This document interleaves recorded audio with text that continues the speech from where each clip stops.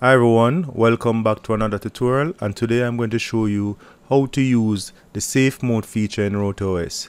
So what this feature does is that it prevents you from getting locked out of your router. So just in case that you made a change and this change was made accidentally, and you, say for instance, disable an interface or something like that, what safe mode will do is that it will undo all these changes and then allow you to get back in your router. So I'm going to show you how to use safe mode. So if you look on the menu, you see this button that says safe mode. By pressing this button, all changes that are made in this session will be held, and it will be only written or made permanent only if the safe mode option is unclicked. So say for instance, if you click safe mode here and we say go to system identity, and so this is the current identity, and if I was supposed to change identity from MikroTik and type test safe mode, click OK, we can see here where the identity of the router was changed. This change is temporary, so until this button is unclicked, the changes will not be saved. So let me show you.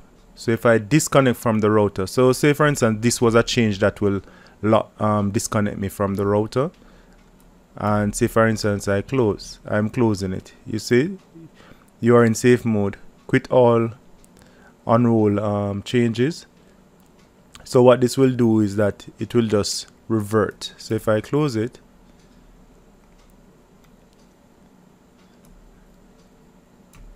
reopen, and I'm going to connect back,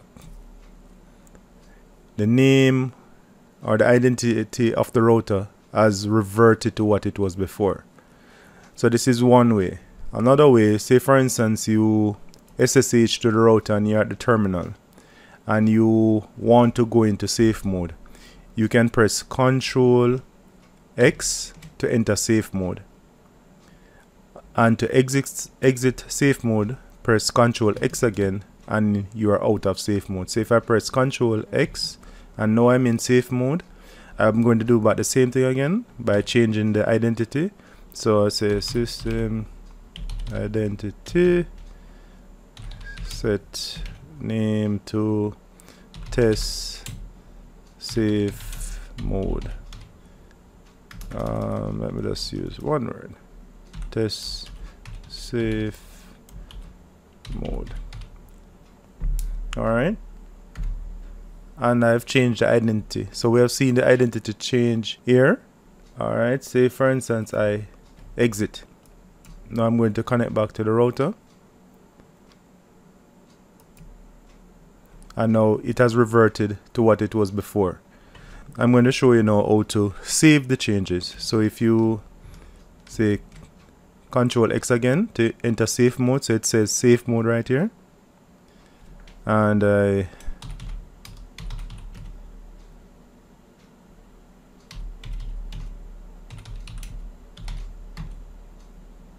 going to put it back to test safe mode. Identity has changed again. If I press Ctrl X this time and close out of the interface and then go back, it will save the changes. So it comes back in with the name of the router now. So you see the name and the identity. So after exiting safe mode, all the changes are written to the router. So safe mode really helps you to prevent you from getting locked out. Say for instance, look at this. If you suppose you are actually in the interface and I am now connected to Ethernet 2, and say for instance Ethernet 2 is, a matter of fact, I'm going to go even much further. So I'm going to turn on safe mode. So I'm going to show you exactly what safe mode will do. and I'm going to disable all the interfaces. Alright, so I disable all interfaces. So even the interface that I'm connected to is also disabled. So now I'm disconnected from the router, because things like this can happen. So just wait about a few seconds, and I'm going to hit reconnect, and now all interfaces have been enabled automatically, because all these changes were done when safe mode was enabled. So that is how safe mode really works. So that's it for this tutorial. If you like this video, please give me a thumbs up, and if you haven't subscribed, please remember to do so. So thanks for watching.